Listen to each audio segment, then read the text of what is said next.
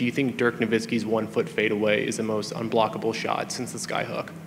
Dirk Nowitzki's shot is very hard to block, but I don't think that he was able to have a dominant career because he couldn't do other. If he could have shot like that and rebounded and played defense and blocked shots, then he would have been all around and he would have gotten more credit. But you know, he was like a one-trick pony. But you want guys that can shoot like that on your team. I'm not saying that he lacked value, but he would have had he would have been considered at a higher level if he had done more on the court other than just shoot the ball.